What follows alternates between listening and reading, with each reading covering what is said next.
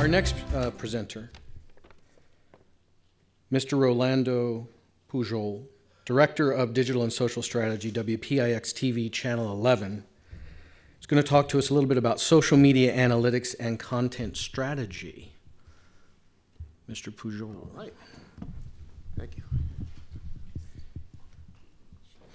Okay, my name is Rolando Pujol. I'm the Director of Digital and Social at WPIX-TV, Channel 11. PIX-11 News is our brand. I've been there for about 5 years.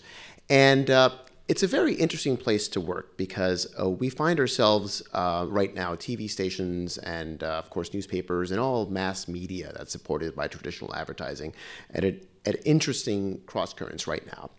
And for us, our future relies heavily on digital and social and on really using those platforms effectively. And that can be a real challenge when you are a legacy news organization. You've been doing things one way. In our case, we went on the air June 15th, 1948. So we are a very legacy organization with a long, rich history. And we're very good at television and sort of linear. But figuring out digital and social has been a challenge, but we've made some progress.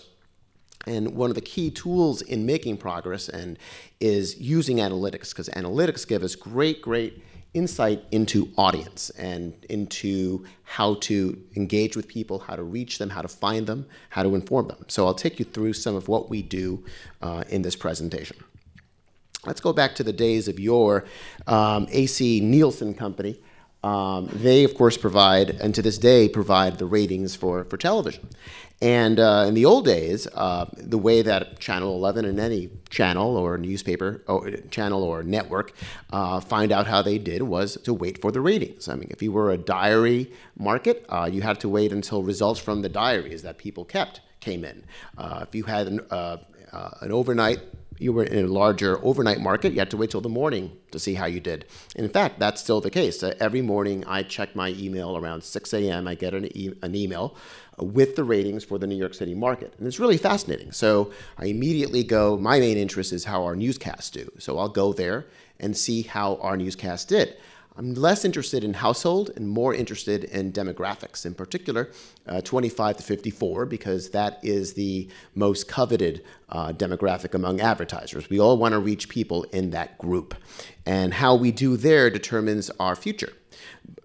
Okay, so newspapers, of course, for them, and to this day, it's still circulation. That's really gave you a sense for how you were doing with the audience. If you had a special cover story on Sunday that you promoted during the week, did you see a pop in circulation? Could you then continue to build on that momentum? It was all about circulation and sales and subscriptions. But what's missing from this model, and this model, of course, is immediacy. Now we know right away in the digital world precisely what is happening. And we now live in a world where the audience comes first. So just the facts, instant analytics. In digital, we obtain instant information in real time about our audience. We know precisely what the audience is consuming, how many people are consuming it, where they're coming from. We have key demographics. I can very quickly call up a screen and know precisely how many people are on the site, where they're from. We can get demographic information that we can share with advertisers. Our Facebook page is very popular with men ages 25 to 34, for example. We know where they're coming from geographically. We know how we reach them. We know whether we're doing well on social because we're getting a lot of traffic from Facebook, or whether it's because our story is doing very well on SEO, so we're getting a lot of Google traffic. We can easily then fine-tune our digital offerings to a wider audience or cater to a specific kind of audience, because we can use this information not simply to learn something. Hey, this is kind of cool. We've got this many people and they're coming from here. But then we can take that information and start to make some strategic decisions. And this is where it gets interesting. There was a study that Reuters did back last year on the role of analytics in newsrooms and concluded that a successful strategy depends on the following. The right set of tools, meaning do we have the right tools to measure analytics. And we'll talk about some of those tools in a moment.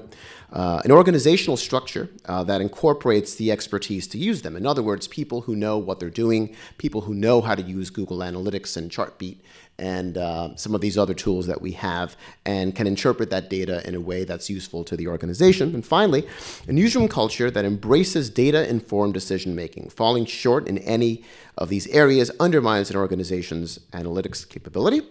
That same Reuters report found that the use of analytics must be, and this is very important, aligned with the editorial priorities and organizations and organizational imperatives of specific news organizations, used to inform both short-term day-to-day decisions and long-term strategic development, and continually evolving to keep pace with a changing media environment. So, how are we using this data? To what end? To what purpose? Does it help our organization? Does it grow our brand? What are we doing it for? So the key to what we do every day and to how we interpret data is Google Analytics. Perhaps, and who's used Google Analytics here on a website? Or okay, so some of you are familiar with this very powerful tool. It provides the most sophisticated levels of data. I like to compare it to like a rushing nesting doll, where you can just keep going down and down and down, but one that never ends. I mean, you can get so much information about your audience and the content that's being consumed on your site.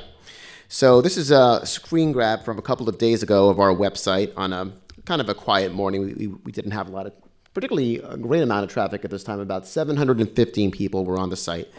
And I point out there with the arrow what the top story was at the time. You can go right in there. There were 52 people in that story, and it told you where those people were coming from. So we can use this kind of data to make informed decisions. If a story is coming largely from Google, that's interesting. We know there's a wider interest in that story. And if the Google traffic is going up, then we know there's certain things that we need to do to massage that story so that it stays in the search engine, so that it stays in Google News.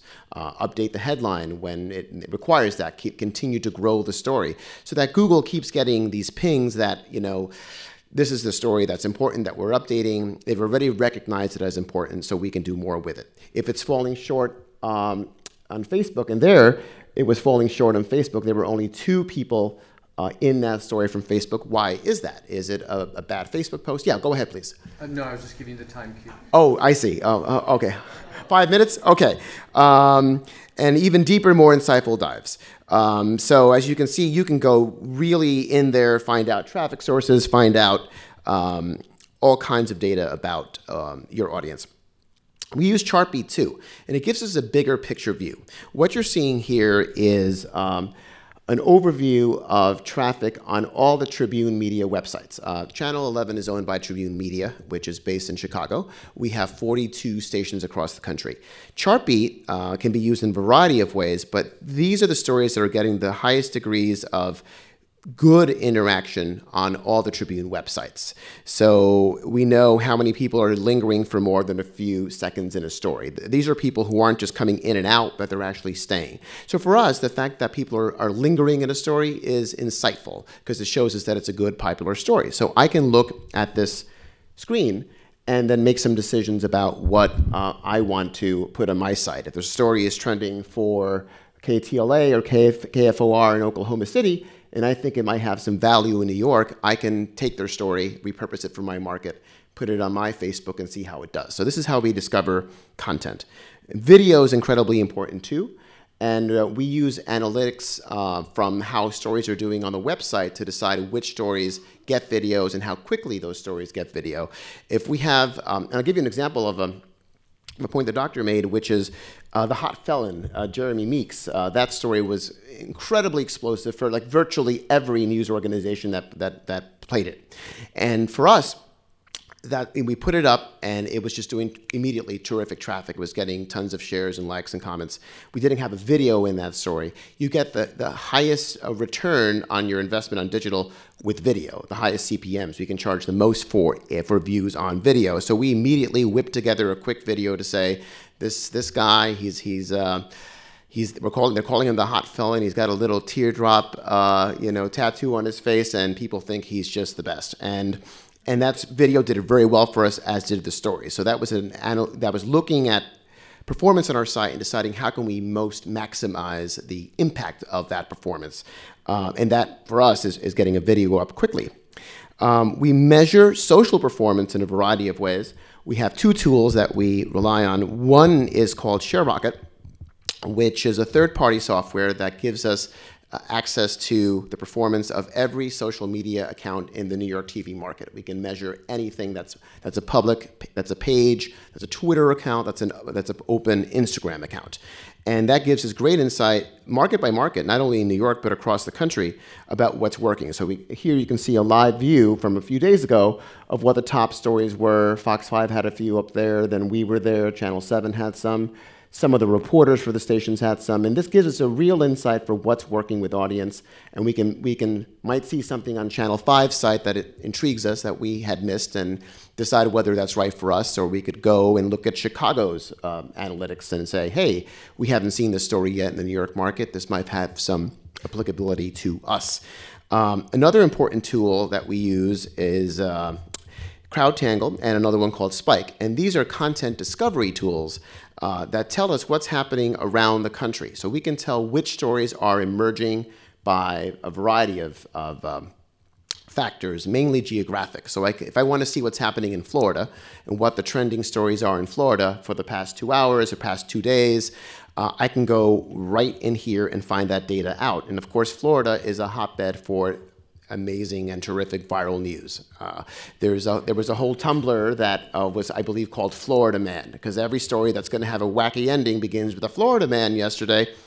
Finish it. So, no, I love Florida, by the way. No, don't mean to focus on Florida too much. Anyway, so what do we do with all this data? Uncle Ben comes to the rescue here. With great power comes great responsibility. We can take all this data.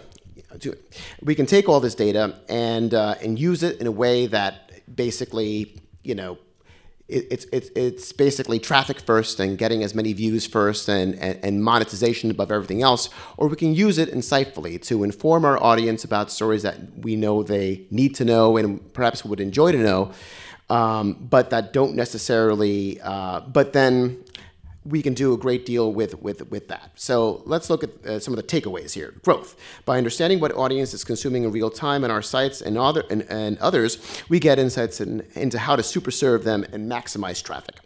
By matching videos to high traffic stories, we stand to grow our immediate revenue stream in the most powerful way. By keen understanding of demographics, we can build tailor-made ad campaigns as well. Being smart in social media builds brand awareness, and we can cultivate our brand and use it to push to television and back to digital, growing all platforms and ultimately social responsibility. Using this data while keeping in mind that what we stand for, what we're about, what we believe the audience needs to know versus what it wants to know more about. That constant struggle is never more real than in the digital space. So it's using that data intelligently in a way that helps your brand and grows your brand, doesn't cheapen it by simply trying to get traffic for the sake of traffic. And that's really what a lot of news organizations are coping with today. You'll see major news organizations posting stories that are often wrong, that are often fake, because they're simply trending and they haven't done the proper amount of vetting. And that is a serious risk for journalism today. So that's my presentation. This is how you can reach out to me if you have any further questions. And thanks a lot for your time. Great.